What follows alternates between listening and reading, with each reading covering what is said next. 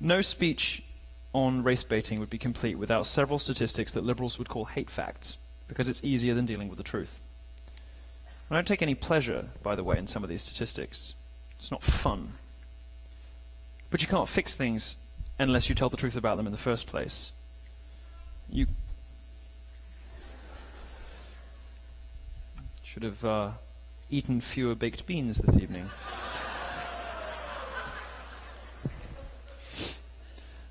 Yes, from the look of you, diet is a problem.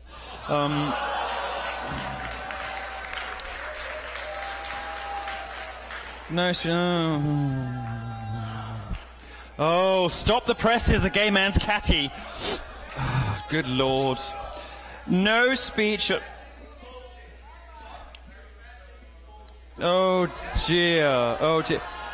Let me tell you, sir, fat shaming works. Of course it works.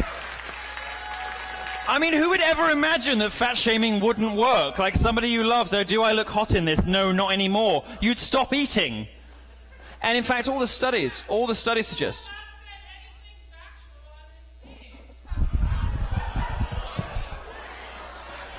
All right, sweetheart. Criminologist Dr. Richard Johnson from the University of Toledo. You want some facts? Here are some. Based on the 2012 numbers, it would take 40 years worth of blacks killed by police to equal the total number of blacks murdered by police in a single year. 900 people have been killed by cops in 2016. 47% were white males. Only 24% were black males. Black men are not killed out of proportion, especially considering that they're much more likely to interact with cops.